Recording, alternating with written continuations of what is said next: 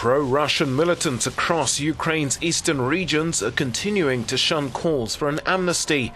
After seizing government buildings in Donetsk, protesters have set up checkpoints on the outskirts of the city, stopping and searching for anyone or anything that might hinder their self-declared independence from Kyiv. Demonstrations appear to be growing in size and strength. I'm a mother of many children and I joined this protest of my own free will, this woman says.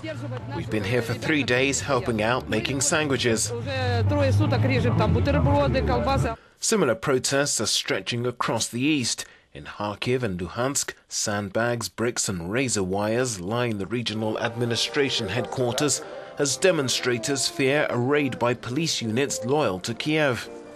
The threat of the use of force appears far off following the Prime Minister's visit to the region on Friday and his offer of talks to help end the crisis. But a day after a deadline expired to lay down their weapons, protesters say they want nothing short of a referendum like Crimea and are determined to remain put until the government meets their demands. Вот какие-то такие мелочи. У нас украли даже, извините, посуду.